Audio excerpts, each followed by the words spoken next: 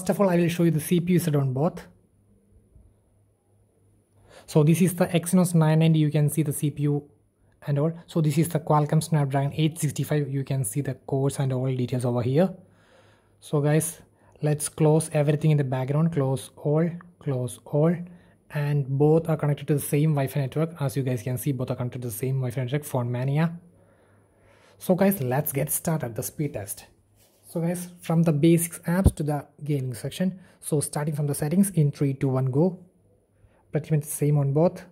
So guys, left is the Exynos and the right is the Snapdragon. Then move into clock, same on both. Calendar, same on both. Anyways, you guys are the judge. My files in 3, 2, 1, go. Wow guys, pretty neck and neck performance by both. Now CPU set in 3, 2, 1, go. Which one will be fast? Wow, Exynos a bit faster. Wow guys. Then Extender in 3, 2, 1, go. Oh, neck and neck performance from both. Then Google on both in 3, 2, 1, go. Guys, a bit faster was Exynos in loading the feed and all. Then Gmail in 3, 2, 1, go. Gmail was a bit quicker on the Snapdragon. Then YouTube in 3, 2, sorry guys, YouTube was missed. So again, YouTube in 3, 2, 1, go. Guys, the Exynos is a bit faster in YouTube too. Then Maps in both, 3, 2, 1, go. Yes, guys, surprisingly, Exynos is a bit faster than the Snapdragon in the second row and all. Then Twitter in 3, 2, 1, go. Twitter is still Exynos. Then OLX in 3, 2, 1, go. That was pretty much the same. So guys, actually in the normal gaming section, the Exynos had just a minor lead of 2-3 apps when compared to the Snapdragon. Let's open the main thing, that means the GTA San Andreas.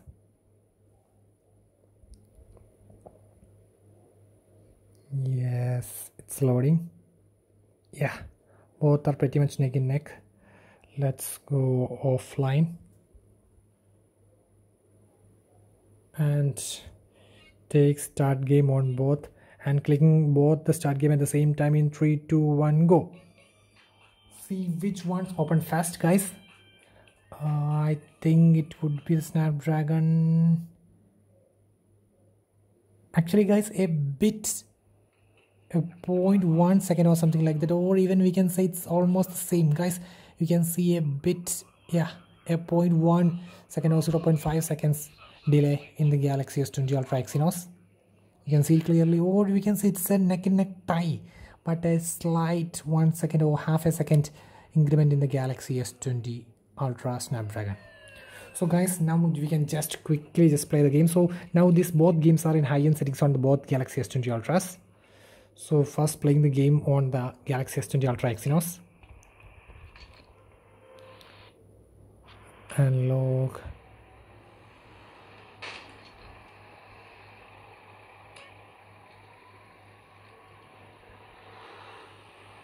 Yes guys, playing much smoother as you guys can see over here. See no sorts of lag whatsoever in this game. You can see playing so well, excellent. In the high-end settings too. Now going to the Snapdragon.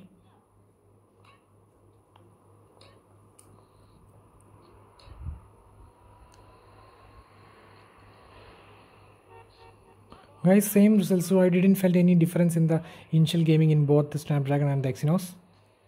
Actually, maybe after continuous gaming sections we may feel some differences according to some YouTubers say. So actually I will be doing a detailed gaming review on this, and guys, let's walk for some time in both.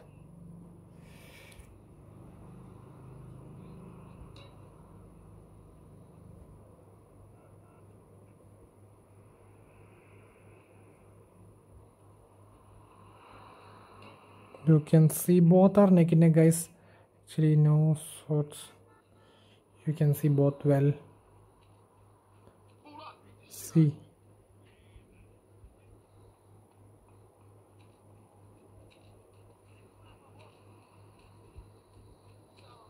Actually I will say that's a tie in the gaming section.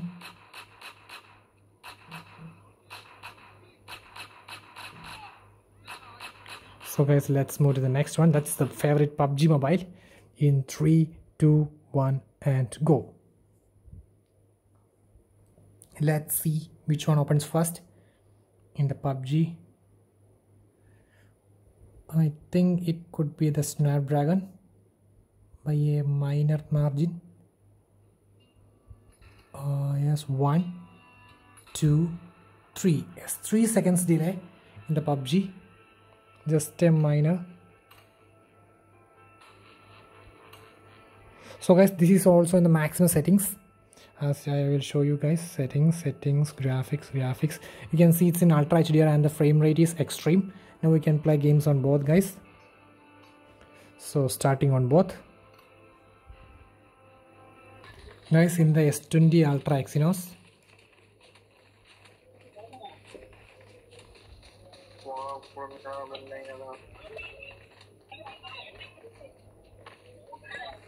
Yes guys, it's playing smooth, but I feel a minor. No guys, it was just a doubt for me. Absolute smooth in both. So let's go and check in this one. Guys, actually I feel the Snapdragon variant feels much smoother than that of the Exynos variant. Let me jump out of the plane and let me check it later. So guys, playing on the Exynos.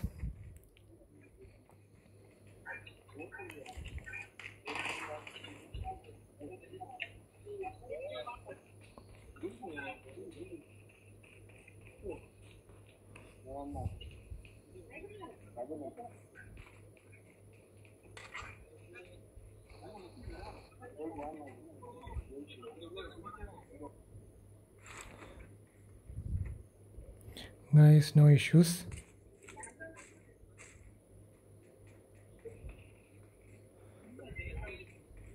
You can see well over here the Exynos is performing so nice. But actually during the loading time I did feel a minor drop or something like that. It was not a drop actually guys, but still, but after that I didn't felt any of them.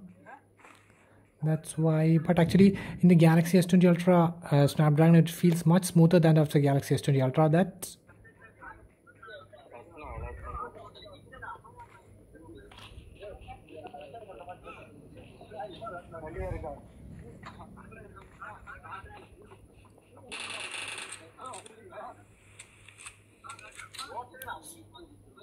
so guys, nice performance from the Exynos model. Now let's go to the Snapdragon one. So guys, on the Snapdragon variant,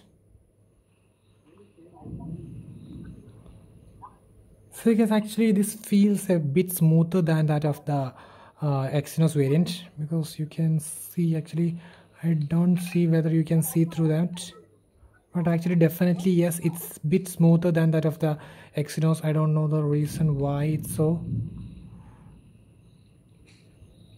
Actually, while see,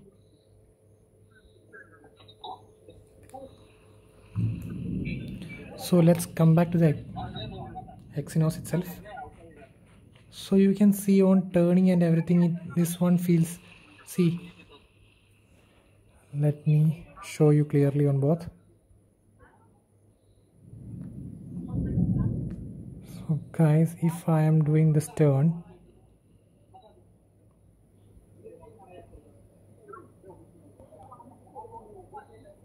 actually it feels the Galaxy S20 Ultra in the Snapdragon feels much smoother, but actually it's not worth, actually almost same on both, but a minor increment to the Galaxy S20 Ultra Snapdragon version. Actually guys, it's not worth mentioning that both are handling pretty much the same, but I still feel some minor improvements to the Galaxy S20 Ultra Snapdragon version.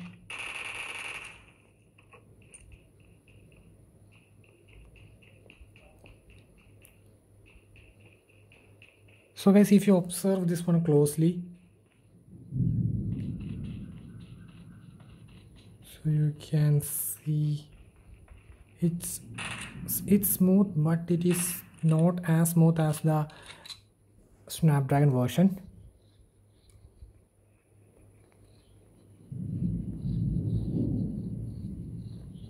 See guys, Snapdragon handles it too so well.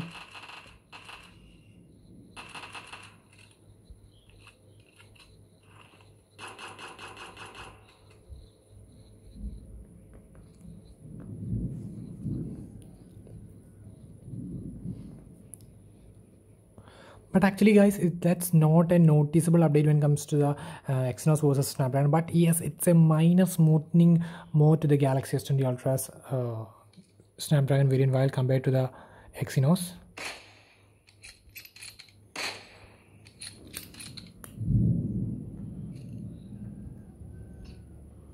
So guys, I will same running on both. I will just turn around and see guys, running pretty much almost same on both.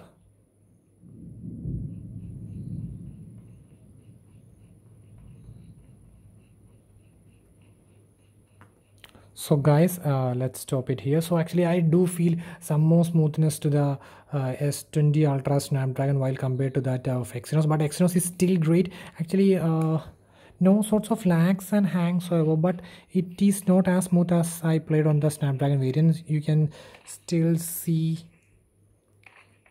not as fluidic as that of the S20 Ultra Snapdragon variant. So let's keep it here on both. So guys, now we can just move to the next. That means just opening the Chrome on the same time.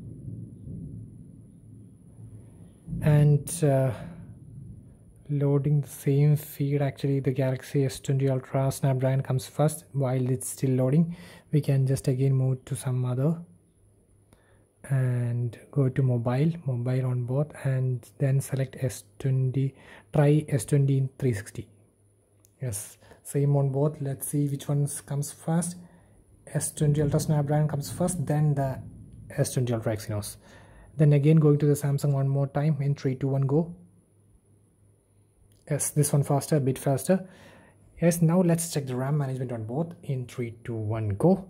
So settings, in both clock, in both calendar, in both my files, in both CPU set, in both Xender, in both Google, perfectly in both Gmail, perfect YouTube, perfect Maps, perfect Twitter, perfect OLX, perfect. Then GTA San Andreas and PUBG, 3, 2, 1, go. GTA San Andreas.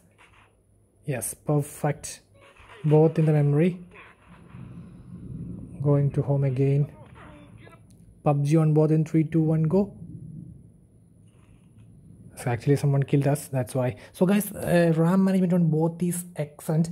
Actually, while comparing the performance on PUBG in the Galaxy S20 Ultra, Exynos and the Snapdragon, I did feel the Exynos was a bit smooth in handling the games. Actually, it handles the games much more smoother than that of the Galaxy S20 Ultra. But in Galaxy S20 Ultra, I didn't feel any major frame drops or lags whatsoever in the higher end settings. So we have played the GTA San Andreas and the PUBG Mobile both in the higher end settings that's available in the game itself.